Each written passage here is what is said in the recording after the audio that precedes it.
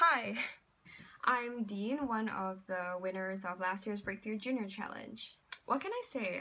It was an experience that changed my life. I'm in the middle of applying to college now, and I have to say that winning the scholarship has changed the game. It's opened a lot of doors, and I never thought I would ever have an opportunity to study overseas, and now that might actually come true, hopefully, fingers crossed.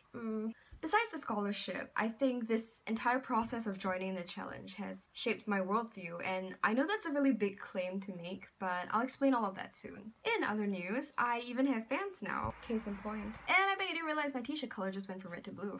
Anyway, recently I've been getting a lot of questions about the 2017 Breakthrough Junior Challenge, so I hope this video answers some of your questions. Right off the bat, there are two very important things you have to take note for this year's challenge. The first being the deadline, which this year is 1st October, and the time limit of your video, which is now 3 minutes. So easy, 1st October, 3 minutes. Okay.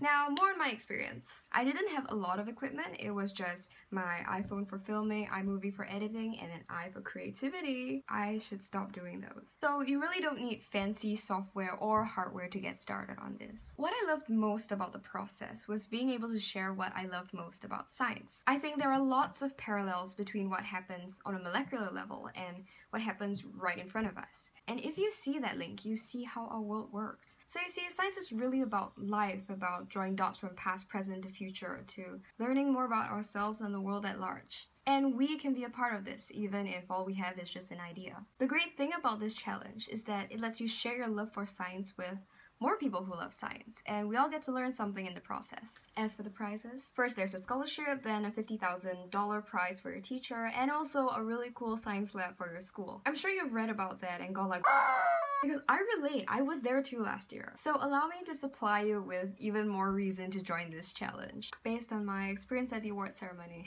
What struck me there was the palpable energy. Not just because the ceilings were made to look like gravitational waves, but it was electrifying to meet so many people who were dedicated to science, to innovation, to learning. It was really cool to realize that a love for science also gives you a really strong sense of humanity. I met past and present laureates who shared their motivations with me, which was often to solve a problem we face, or understand our world better, or improve our future. I also met Salkan, who has saved me on multiple exams, and of course the founders of the prize, who essentially made all of this possible. I can't put to words how incredible the whole experience was. It was this sense of being a part of something that's much bigger than yourself. So that was a brief summary of the entire experience, and in case you haven't noticed, I now blend into the wall. Essentially, I hope that you will give the challenge a shot, because it can change your life.